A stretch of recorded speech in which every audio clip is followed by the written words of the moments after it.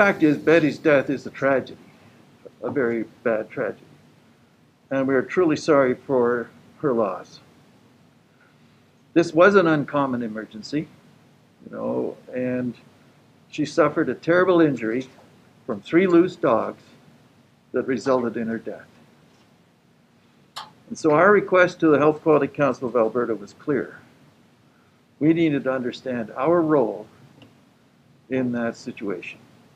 That day, there was no single action or activity that by itself slowed the ambulance response times. It was a confluence of many things that came together on that day. Our review identified 5 issues with a series of factors that contributed to each of those and contributed to the response delay, some more significantly than others. So those 5 issues. The event was initially coded as non-life-threatening. There were challenges providing updates on the patient's condition. Demand for EMS exceeded the available resources that day. EMS initially went to the front of the patient's the front door of the patient's home and not the back alley. And lastly, the relationship between Calgary 911 and Alberta Health Services EMS negatively affects how they work together. So to address these issues, we made 16 recommendations for improvement. And as John indicated, they're directed at AHS, the City of Calgary, the Calgary Police Service, and the Ministry of Municipal Affairs. The EMS response time was 30 minutes and 22 seconds. From the time EMS entered the event into their computer-aided dispatch system to when EMS arrived on scene.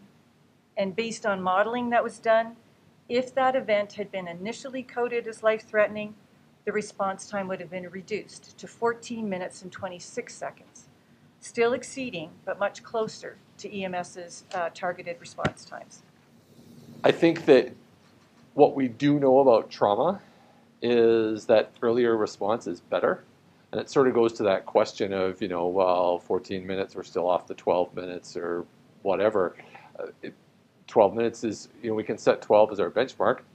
8 would be better, right? Like the sooner we get to trauma patients, the better they do, as a rule. So even if the answer about Miss Williams specifically is no, that it wouldn't have made a difference, I still think there is much to be learned here, and if there are things that we can take from this report that allow us to provide better, faster, more responsive service, then we should do them, right? Even if it wasn't going to save Mrs. Williams per se.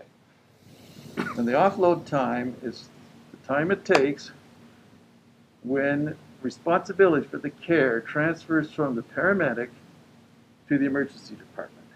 And that is a very critical time, and any paramedic in the room knows exactly what I'm talking about, as do the physicians in the room, as do me, Charlene, and Mauro. It is the magic number, in my view, that must be shortened by all means possible, and we are really working on that. And I hope in the not too distant future to give you news about hospital time, because that is a much easier measure. But we know the offload time is a huge component of that time. So get that one sorted out and measured correctly. We know the other one will shrink. Now our capacity increases, because we're not wasting capacity in an emergency department, because that's actually what's happening. We're tying up vital capacity that needs to be there to rescue Betty Ann Williams.